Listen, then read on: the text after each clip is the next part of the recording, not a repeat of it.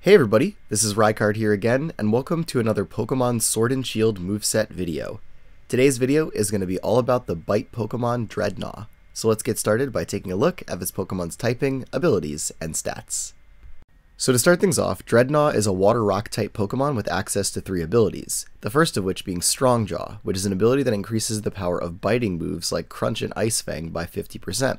And its second ability is known as Shell Armor, which makes it so that this Pokemon can never be the recipient of a critical hit.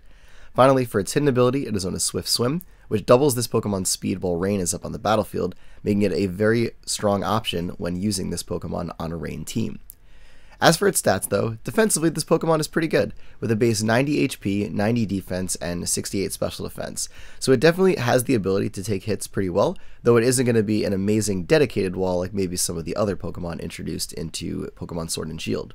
But offensively, it has a really fantastic base 115 physical attack stat, allowing it to hit very hard with the numerous physical moves it has access to. However, its special attack is only base 48, so you aren't going to get too much use out of that, and really the only time you would really ever even use a special attack with this Pokemon is if you run it with Scald just for the chance to burn, which can be very beneficial.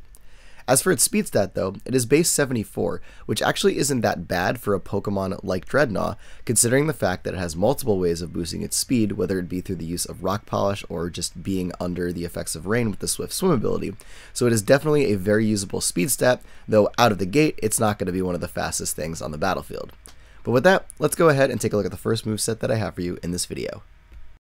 So for this first moveset, we're going to be running Dreadnaw as a defensive utility Pokemon to allow it to set up hazards, spread status, and tank hits. And we can do this either physically or specially defensive. So if we're going to go physically defensive, we're going to run an Impish Nature to increase our physical defense but lower our special attack. And if we go specially defensive, we'll go with the Careful Nature to boost our special defense and lower our special attack. And for the ability, Shell Armor works fantastic on this set to make it so that you can never be the recipient of a critical hit as you are trying to tank hits from your opponents.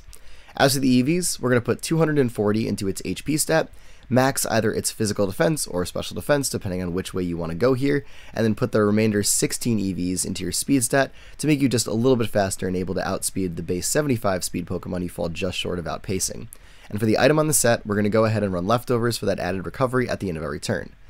As for the moves though, the first thing that we're going to use is going to be Stealth Rock to allow us to set up hazards on our opponent's side of the field to make it so that they'll take damage every single time they switch in. Now there is a little bit of a side note here that if you do actually use the Gigantamax version of Dreadnaw and Gigantamax it, you can actually set up rocks by using a water move, and it can free up a move slot. However, you then waste your Dynamax or Gigantamax on this particular Pokemon for a defensive reason, so it's really kind of a double-edged sword which way you want to do it, but Stealth Rock is the more direct way of doing so.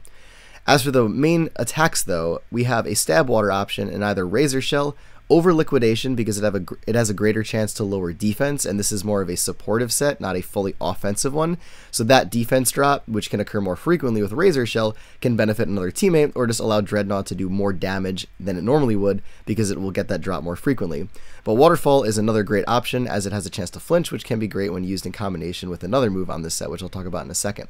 But lastly, we have Scald as a great option as well, even though it's using our special attack, because that chance to burn is just amazing, and it's almost sometimes too good to pass up, even on a Pokemon that isn't specially offensive. Along with this though, we have a Stab Rock move here in the form of Stone Edge or Rock Slide, but more importantly is the last move that you pick on the set. Body Slam is the first option I'm going to list because it has a great chance to paralyze your opponents, that being 30%, and that can work in combination to allow you to cripple your opponent's speed stat significantly, while also allowing you some other options if you go ahead and run Waterfall and Rock Slide with the set as well, because those have a chance to flinch along with the chance to paralyze from Body Slam, so you can essentially lock an opponent down potentially if you get those chances to occur.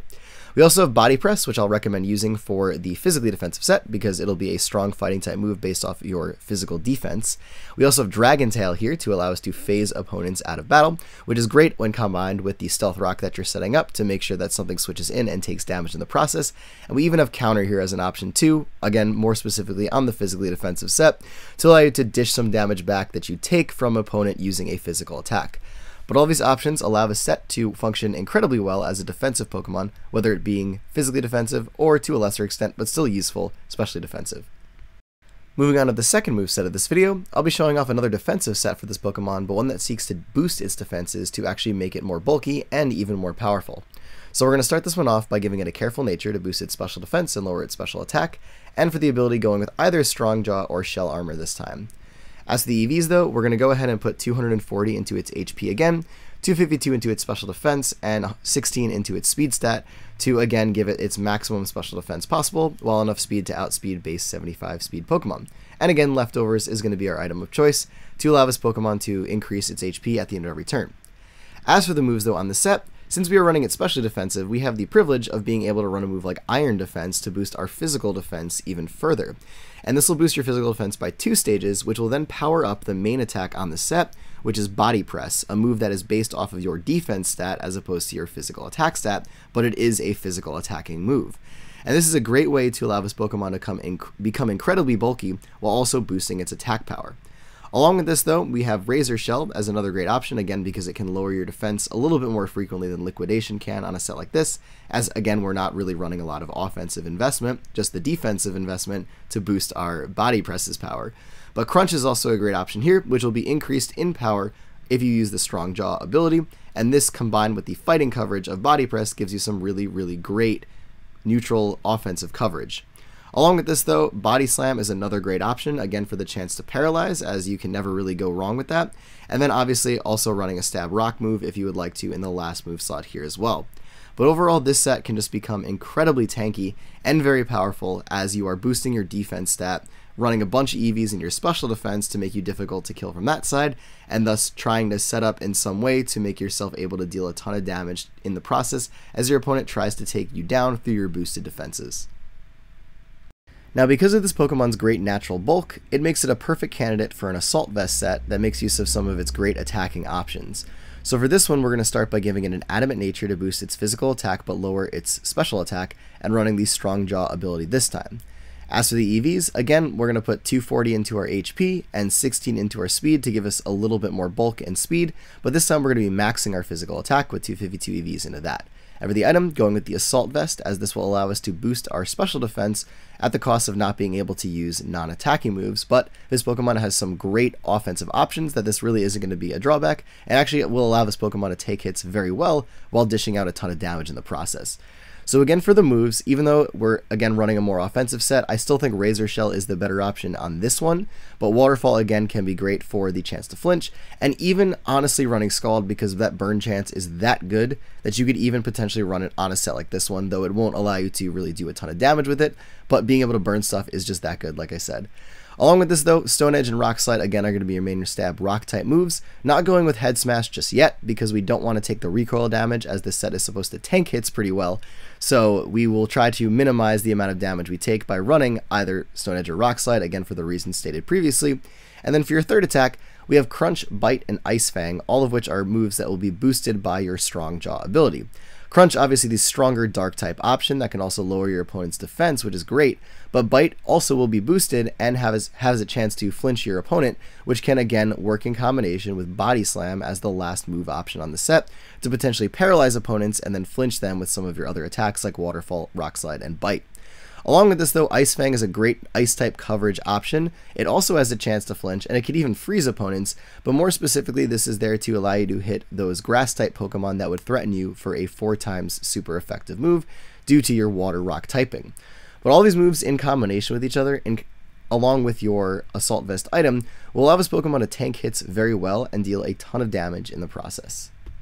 Moving on to some more offensive sets for this Pokemon, Dreadnaw is actually a perfect candidate for a choiced item such as a Choice Band or a Choice Scarf due to its pretty great all-around offensive stats and ability to make use of the Swift Swim ability to be incredibly threatening with rain up on the battlefield. So for this set, we're either going to start with a Jolly Nature to boost its speed but lower its special attack, or an Adamant Nature to boost your physical attack below your special attack. And for the ability, if you're going to go with the non-rain variant, I'd recommend Strong Jaw, but if you're going to go with the I'm going to use this on a rain team variant, Swift Swim is definitely the way to go.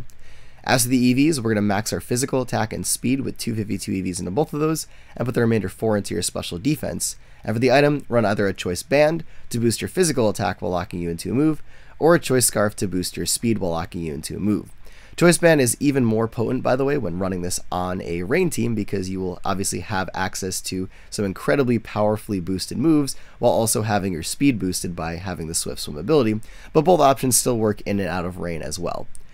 As for the moves though, Head Smash is going to be your main rock type stab move as it is insanely powerful, but also has recoil associated with it. Still though, with a Choice Band, this move is going to do a ton of damage, and with a Choice Scarf, you're still going to do a ton of damage, but you're going to outspeed a bunch more things, making it even more threatening. But if you don't like the recoil, Stone Edge is definitely a great secondary option, as it also does have a greater chance to critically hit opponents, which can be very beneficial. Now finally though, for our main stab water move, we're going to run Liquidation here, just because the added power is going to allow us to make sure that we can secure a few more KOs than we normally would.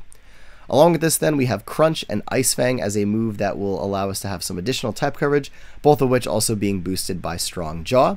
And for your last move slot, we have quite a few different options. Ice Fang again can be run here, but we can also go along with Earthquake for the ground type coverage, Mega Horn for a very powerful bug type coverage move, or even running Super Power on this Pokemon to allow it to have a powerful fighting type move at its disposal. But all of these attacks in combination with a choice item make this Pokemon very threatening and a very potent sweeper potentially even while Rain is up on the battlefield.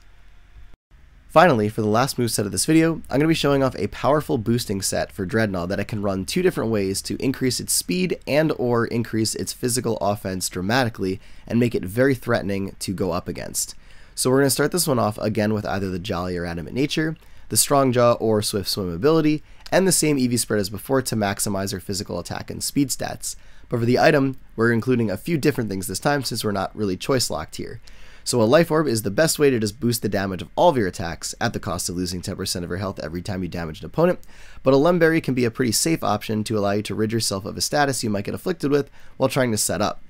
Along with this though, a Citrus Berry can also be another great option for the 25% recovery you get when you fall below 50% of your HP, which can be very useful when combined with the recoil from Head Smash, which is very interesting to consider, but for a more reliable every turn recovery option, Leftovers is also there.